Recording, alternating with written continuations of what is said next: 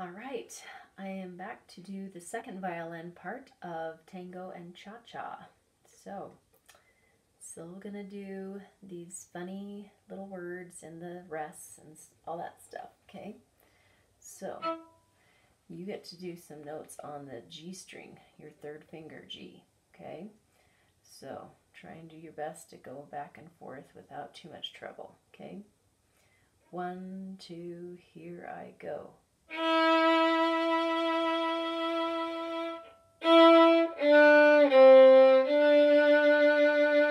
And you can do your open if you want to. 3, 4, 1.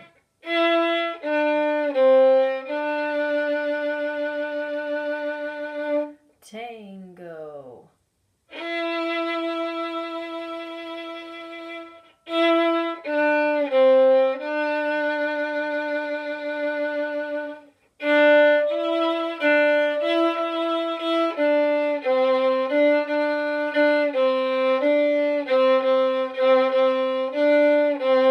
Tango.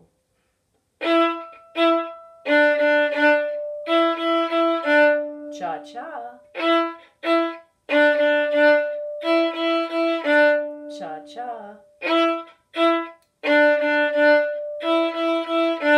Cha-cha.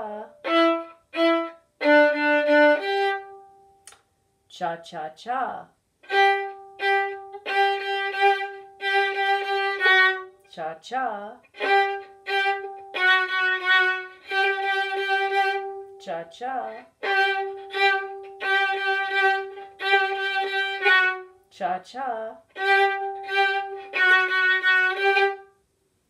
Cha-cha-cha. Okay? Notice we do a little bow lift on every single time we rest in cha-cha. Okay? So, and on tango, you're probably going to want to make a tunnel if you don't use your fourth finger on your Ds.